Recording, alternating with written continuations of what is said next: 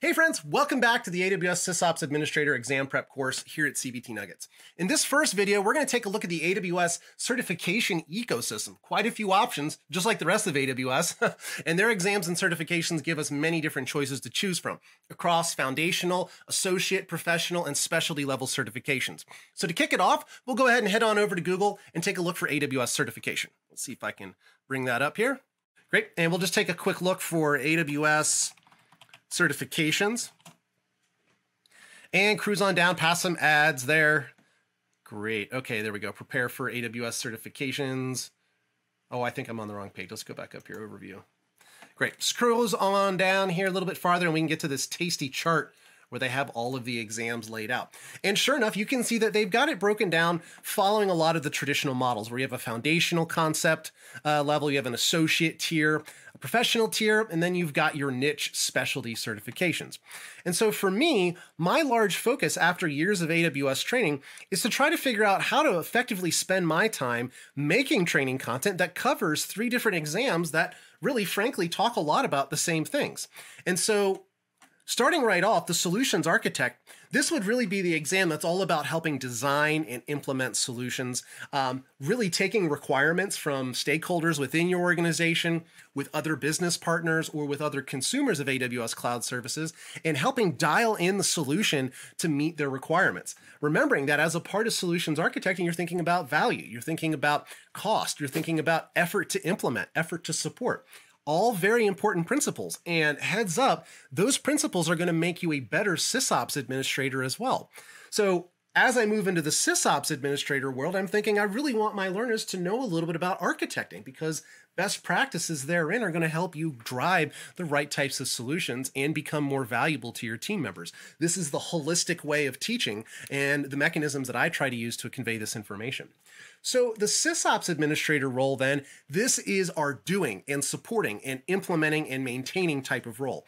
For all intents and purposes, it's the closest type of role to traditional network operations or systems operations role in traditional data center positions. You're talking about working help queues, you're talking about managing and monitoring and maintaining the life cycles of various systems within your environment. A lot of focus on cost optimization, durability, and recoverability. These are more traditional types of roles. And so contrasted against solutions architect, where we're thinking best practices, how to design, how to improve, and how to optimize, and how to gather the right information, SysOps is something that would generally come afterwards and before and on the long end after things have been built. They are the ones that are going to either be deploying or managing or supporting the infrastructure once it's actually been up and running. So in a lot of ways, this is the closest to your traditional roles that you might be thinking of. Which jumps us over then to the developer. And with the AWS developer certification, it's all about integration. Because as much as we write code and deploy tools and software within AWS, a large part of it, especially as you get into the serverless world, is about stitching together with ease the types of interfaces and components and services that AWS is making available to us. Remember, when we say serverless, we don't mean that there's no servers out there. There's obviously CPU and RAM and storage out there that's being used.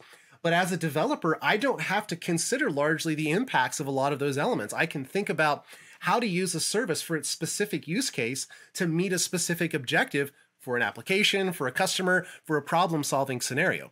And so again, when I say that there are 3 different exams here, but only one body of information, this is exactly what I mean. To be an effective developer, SysOps administrator, or solutions architect, you need to not only have a good understanding of what the services do, what their value proposition is, really the intrinsic value behind each one of the products and services, because that's what AWS thought about when they designed them.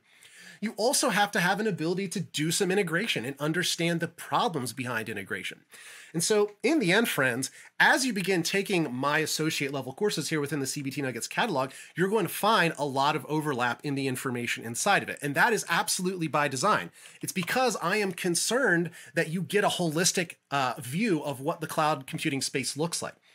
Roles might be job titles, but I guarantee you, if you think back or if you've ever had a job before, there are extra things that get picked up. And just by being adjacent to other divisions and organizations and job roles, you start taking on and experiencing some of those interactions as well.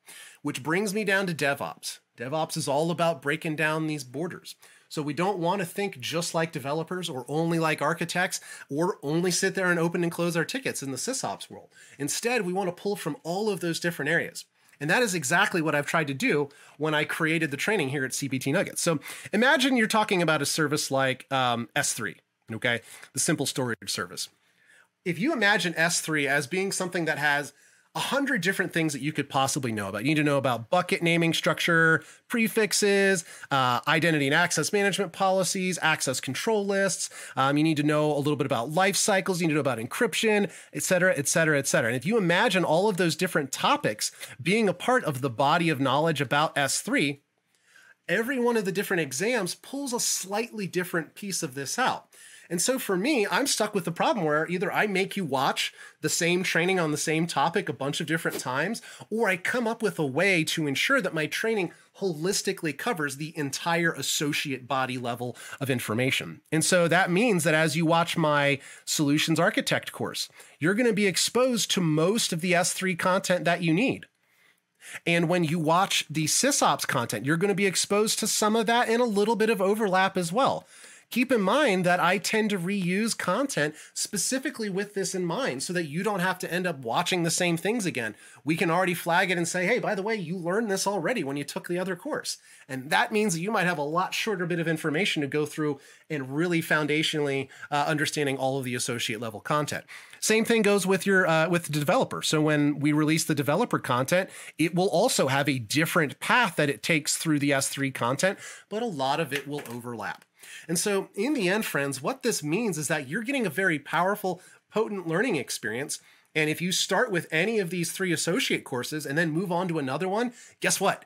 You already are half the way there or even 2/3 of the way there because of the way that I create the associate content itself. And so in the end, friends, as you begin looking at the associate level courses within the AWS ecosystem, Solutions Architect, SysOps, and Developer, you want to keep in mind that a large portion of that has to do with facing users, gathering information as an architect. SysOps is more the do, implement, and support, and developers are more about the integration and customization side of things. So use some of that deciding content to decide, use some of that criteria to help you decide whether or not this SysOps course is the right one for you to start with. That being said, I do encourage you to move on to the other exams and watch the rest of the content here as well, because getting that holistic viewpoint, it's going to make you a better developer, a better SysOps engineer, or a better solutions architect all across the AWS ecosystem. So stick around, friends. In the next couple of lessons, we're going to go ahead and get into looking at some of the SysOps specific content that we've created, and then exam prep materials, things to help you get the most out of this particular course. So stick with me, friends, and I'll see you there.